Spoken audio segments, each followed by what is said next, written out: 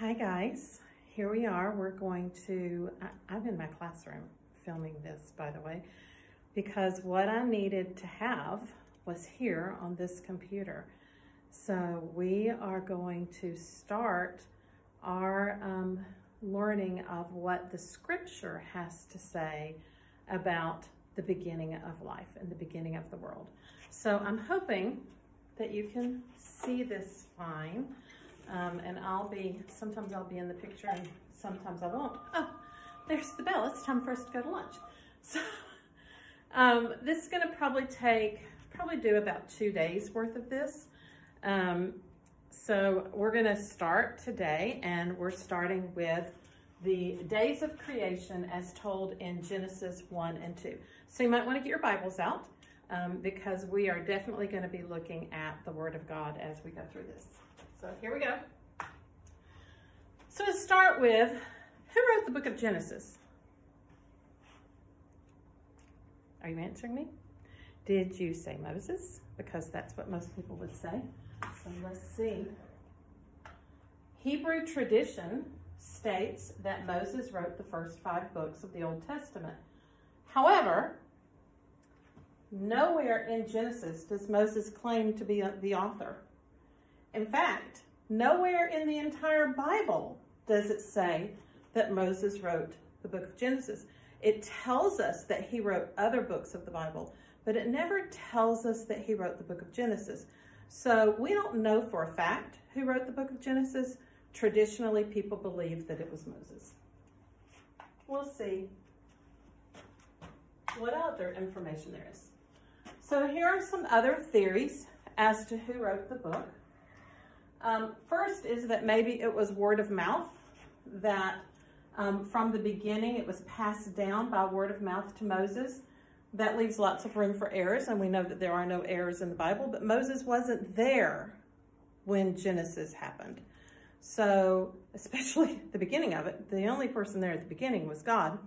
So maybe God told Moses what to write. Maybe the information had been passed down over years, and that's how Moses knew what to write.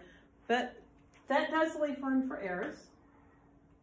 Maybe it was by revelation. Maybe God revealed Genesis directly to Moses by the Holy Spirit. We know that's possible. That happened for lots and lots of books in the Bible, particularly the book of Revelation. Or, let me move these up now. There's something called the tablet theory. Now, this is one you've probably never heard of before, so let me move out the picture so you can see it. It is the book of Genesis was originally written on tablets, this is true, in an ancient script by the patriarchs. The theory is that Adam, Noah, and people all the way up to Jacob who were eyewitnesses to the events are the ones who actually wrote the tablets. And then Moses was the compiler of the book as we know it today. Nowhere in Scripture does it say that Moses actually wrote the book of Genesis.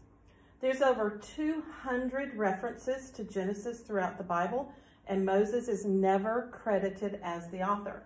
Now, the reason that's important is because Moses is credited as the author.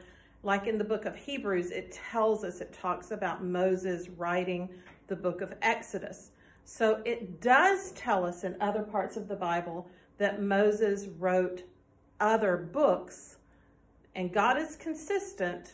So why didn't he tell us that Moses wrote Genesis? Maybe because he didn't. Maybe he compiled the books. There's a difference between compiling the books and writing the books. So we move on.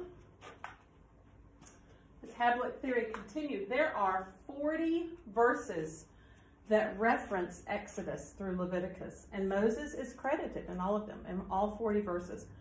All of the other books of the Bible were written as or close to the time of the events. God is consistent. So it doesn't make sense, really, that Moses wrote the book of Genesis.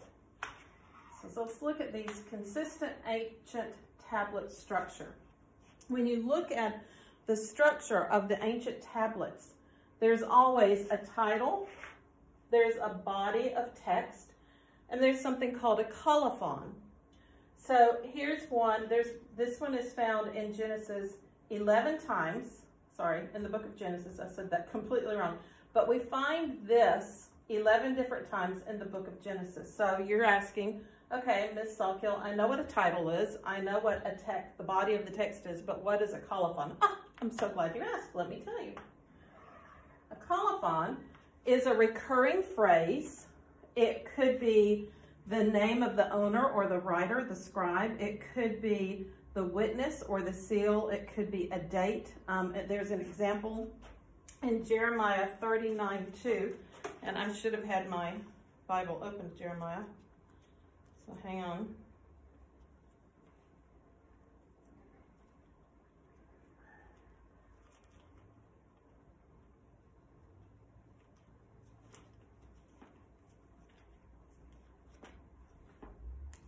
Jeremiah, hang on, take me a second to get there.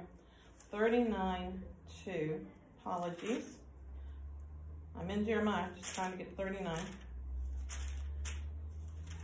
Okay, Jeremiah 39, verse 2 says, in the 11th year of Zechariah, in the 4th month, in the 9th day of the month, the city wall was breached. That's a colophon. It's giving you an exact day and a place even. So a colophon is going to have a recurring phrase, or it's going to actually name the writer, or it's going to give a date.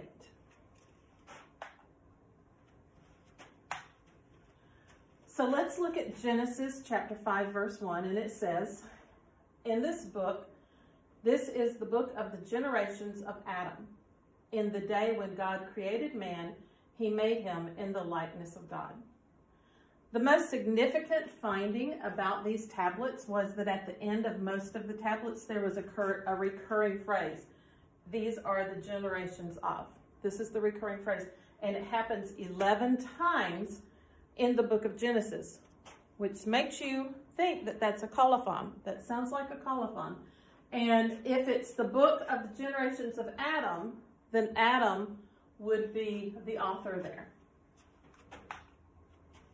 So let's look at some of the tablets. If we really break it apart, tablet 1 begins with Genesis chapter 1, verse 1, and goes through Genesis chapter 2, the beginning part of verse 4, and it says, the generations of the heavens and earth. Now this is the most exciting thing of all, because it tells us that maybe God wrote Genesis chapter 1. That it was, and we know that God can write. He wrote the 10 Commandments, right? He wrote it on stone. So what if Genesis 1 was actually not written by Moses, but was actually written by the only eyewitness that was there, and that was God? Wow. What if God himself wrote Genesis chapter 1? Or maybe he dictated it to Adam, and Adam wrote it. I don't know, but isn't that cool to think of? The second tablet picks up with verse 4 of chapter 2, goes through chapter 5, and it says the book of the generations of Adam. So Adam probably was the author of the second tablet. The third tablet says that from Genesis 5:1 to 6:9, the generations of Noah. So who wrote that one? Yeah, probably Noah. He was there. He was the eyewitness to it. Tablet 4, from Genesis 6 to Genesis 10, says the generations of Noah, Shem, Ham, and Japheth. Who are Shem, Ham, and Japheth? Noah's sons, right? So this tablet probably had 4 different authors, Noah and his 3 sons. Then we have our 5th tablet, which is just Genesis 10 to 11, the generations of Shem. Who wrote that one probably? Probably Shem. Then Genesis, the 6th tablet, probably written by Terah. The 7th tablet, written by Ishmael. The 8th tablet, written by Isaac. The 9th tablet, by Esau. The 10th tablet, by Esau. The 11th tablet, by Jacob. Now, am I saying that Moses had nothing to do with it? No, that's not what I'm saying at all. Moses probably took these 11 tablets and compiled them together to give us the book of Genesis. So yeah, Moses was probably very much involved, but probably was not really the author of the book of Genesis. Now here's the deal, and this is big for what we're going to talk about the rest of the year in this, and that is that there will always be things that we don't understand and that we cannot explain. God knew this. It says in John 3:12, if I have told you of earthly things and you believe not, how shall you believe of heavenly things?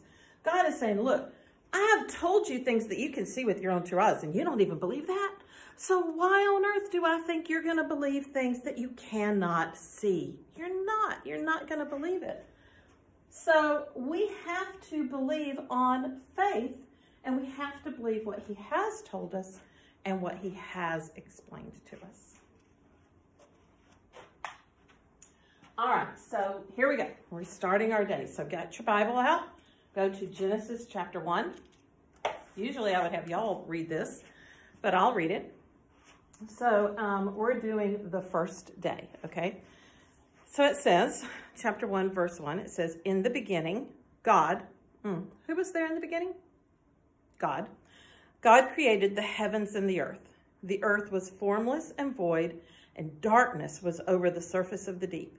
And the Spirit of God was moving over the surface of the waters. Then God said, let there be light. And there was light. God saw that the light was good, and God separated the light from the darkness. God called the light day, and the darkness he called night.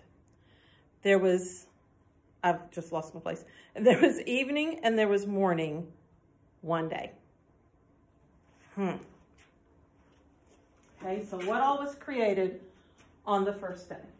Well, we have time. What is time? How do we have time? How is time created?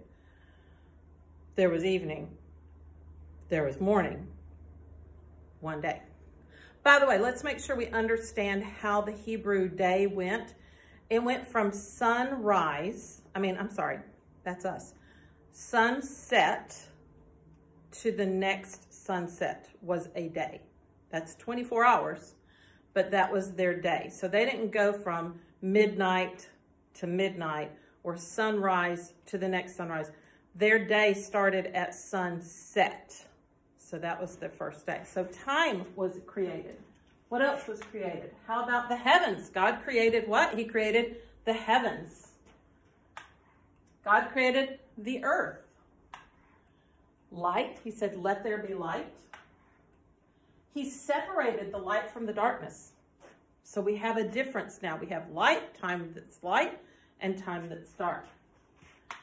He also created water because it said, the earth was formless and void, and darkness was over the surface of the deep, and the Spirit of God was moving over the surface of the waters. So at this point, the whole earth was water. We have light was called day. It got a name on day one, and the darkness was called night. It got a name. Now, sometimes you're going to hear people say, well, I believe in creation, but maybe a day wasn't 24 hours. Okay, that's called the day-age theory. It's a problem. God clearly defined the length of a day on the very first day. Remember, all of this was done in an instant. All God had to do was speak. He spoke his spoken word, and the world came into being. Psalm 33, 6 and 9 says, by the word of the Lord were the heavens made, and the host of them by the breath of his mouth. For he spoke, and it was done. He commanded, and it stood fast. He spoke, and it was done. Oh, man. That's powerful. That's powerful. I want to look at this word heavens for just a second because it's plural. So I want you to know that on day one, God created 3 heavens. The first was the atmosphere, like our atmosphere, where the birds are. Probably didn't have all the atmospheric gases yet. There's a reason I'm saying that, but the space was there. The second heaven is outer space, where all the other planets were there. Was anything in that space yet? No. And then the third heaven is heaven, like God's heaven, God's place. So that's what that word means. There's 3 of them. Let's see, is there anything else I want to touch on? I do want to touch on the length of the day real quick. So let me set my Bible down. I'm stepping out of the picture for a second. And I'm going to Exodus chapter 20. So you can move there also. And verse 9. Exodus chapter 20, verse 9. Now, if you look at Exodus chapter 20, this is the 10 Commandments that God literally did write with his own hand. So let's look at verses 9 through 11. It says, this is a commandment written by God in God's hand. 6 days you shall labor and do all your work. But the 7th day is the Sabbath of the Lord. In it you shall not do any work, you or your son or your daughter, your male or female servant, or your cattle or your sojourner who stays with you. For in 6 days the Lord made the heavens and the earth, the sea and all that is in them, and rested on the 7th day.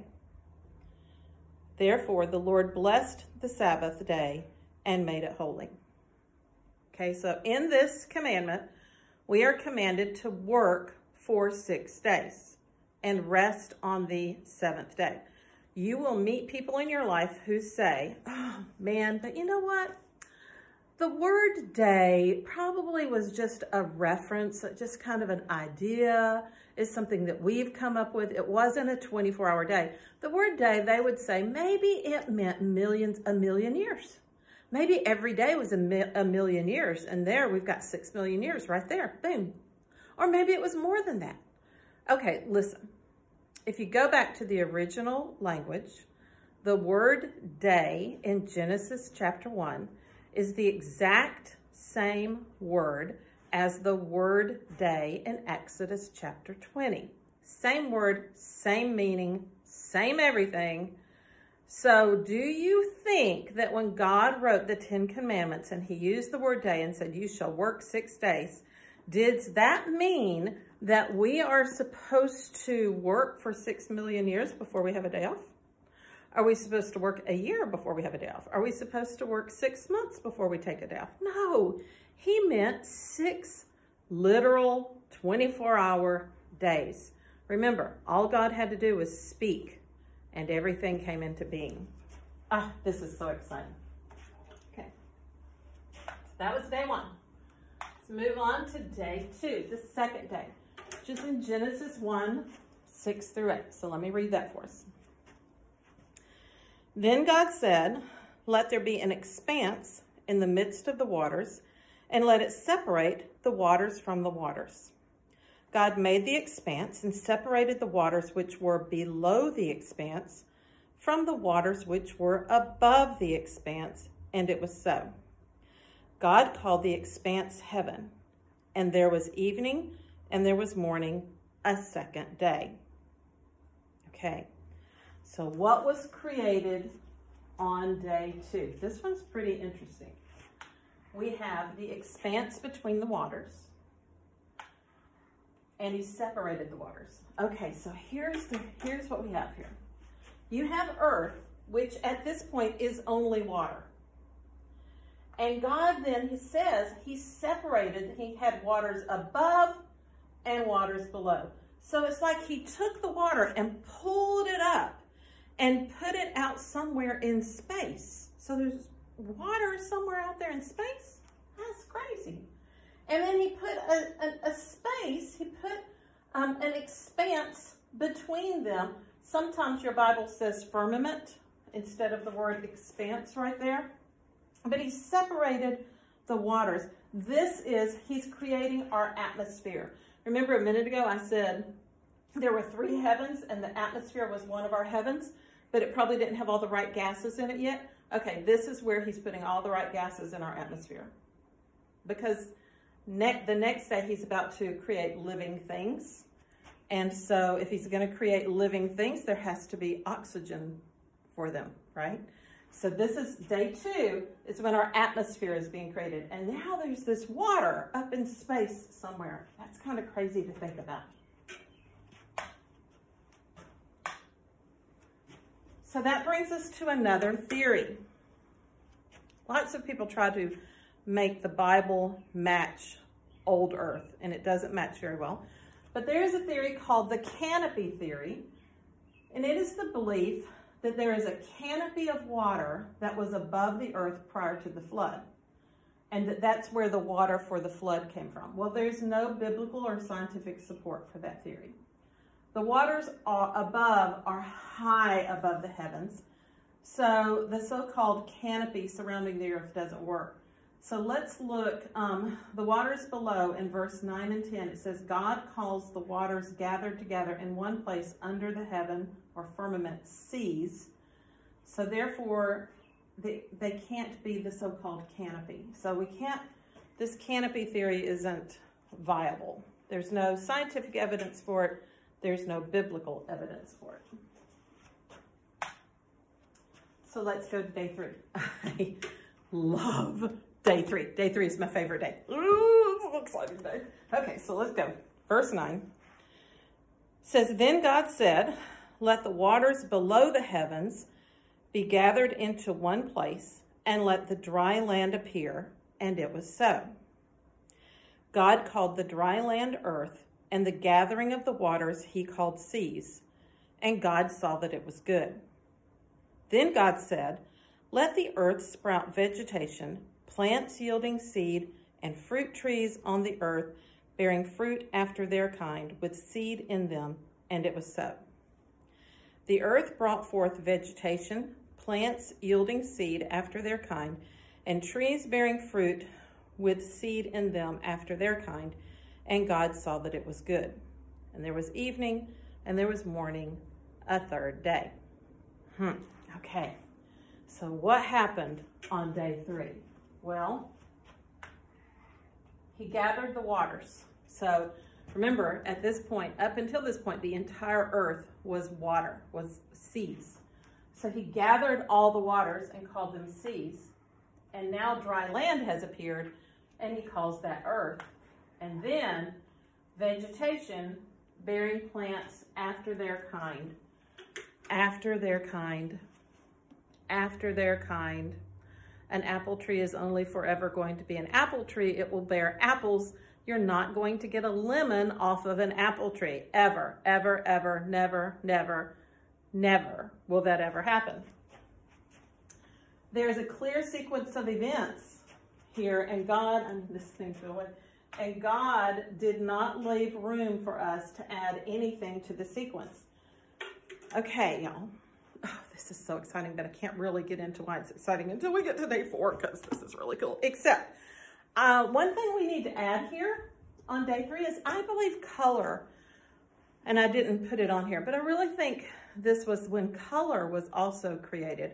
Because if you have plants, well, plants aren't black and white. Plants have color. There's a color to plants. I just see it. Now, you know, it wasn't just God. It was God the Father, God the Son, God the Holy Spirit. They were all 3 there creating. Oh, man, I can just see it. I can just see God the Father looking. I just like to picture them having conversations as they're doing this. And I just see the Father sitting there looking. Watch this, guys. Son, take note. I'm about to do something really cool. Look, that's yellow. I just created yellow. Look at that flower. That's yellow. And I can see the Holy Spirit going, oh, wait a minute. Bing. Oh, there's red.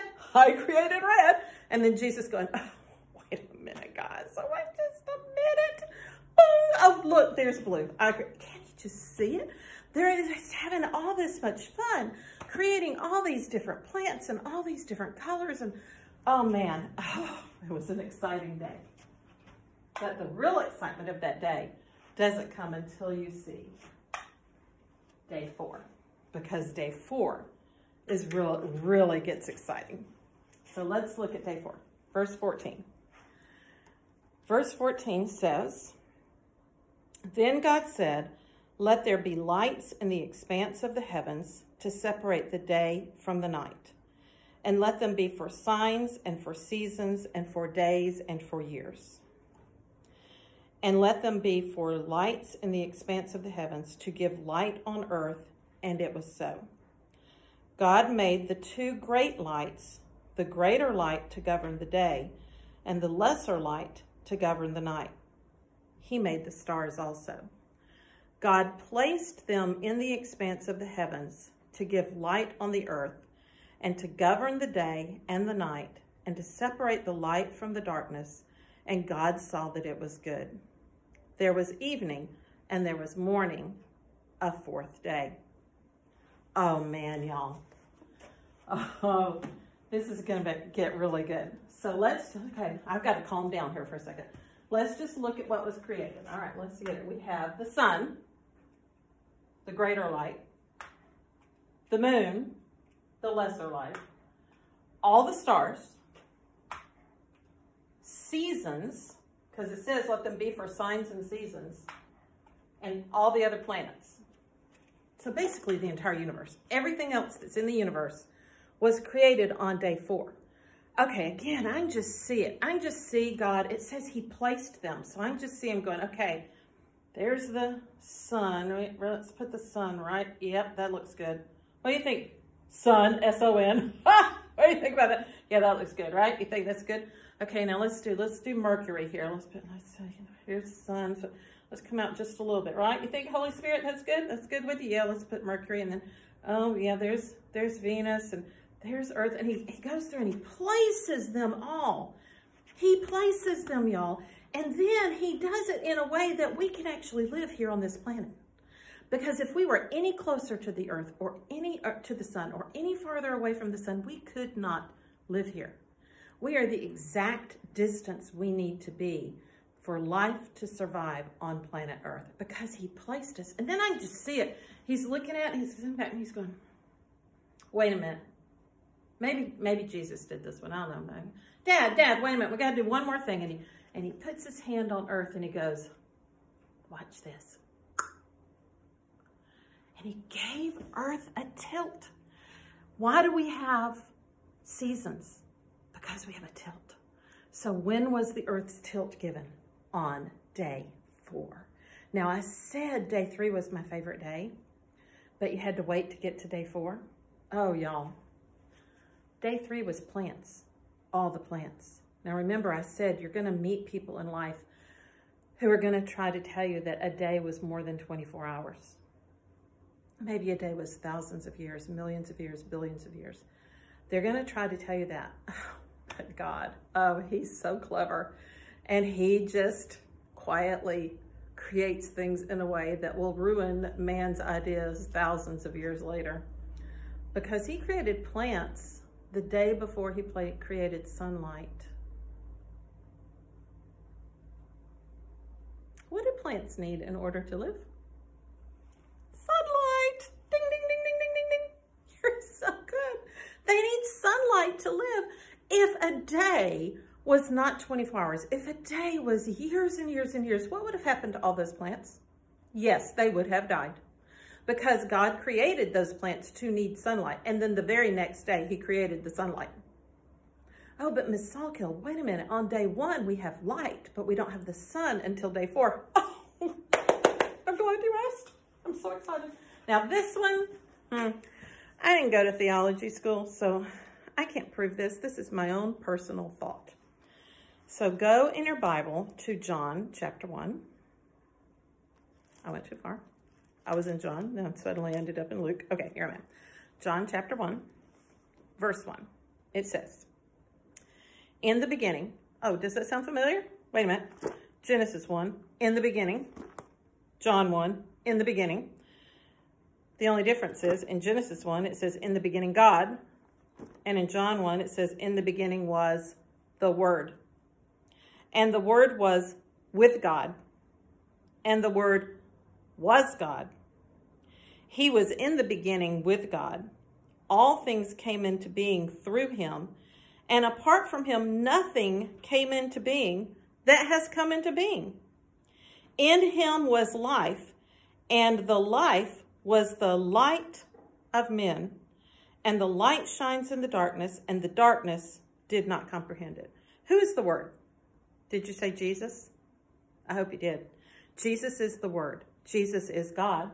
Jesus has been with God since the beginning. Jesus has always been there. He is also called the light. So what if on day one, when God created light, his creation of light was looking over at his son and saying, "Son, turn on your light." And Jesus went, "Wah!" And his light was shining forth until day 4 when they created the sun. Is that the light for day 1, 2, and 3? I don't know. It's kind of fun to think that maybe it is. Let's look at my picture here. We have the waters above, but now we have the earth, and we have dry land and seas. We have the greater light. Sorry, it doesn't look much like a sun, but it's the best I could do, so don't make fun of me. And we have the lesser light, the moon, and then we have all the stars and planets. So all of this is in the heavens, but we still have that water above. Psalm 148:4 says, "Praise him, highest heavens, and the waters that are above the heavens." Guess what? That water is still there. So that ruins the canopy theory of, hey, the water above became the water for the flood. No, because the book of Psalms was written well after the flood, and it said the waters that are in the heavens, that are above the heavens, it's still there. Whew. So what if we could get a spaceship to go far enough out to find the waters? I don't know. Probably not. And so I thought we'd end today with just this beautiful, beautiful picture. This was taken from the Hubble telescope. It is a small cloud. It's one of the Milky Way's closest galactic neighbors, the Magellan Cloud. Isn't that absolutely gorgeous? We'll pick up with day 5 tomorrow. Love you. Bye.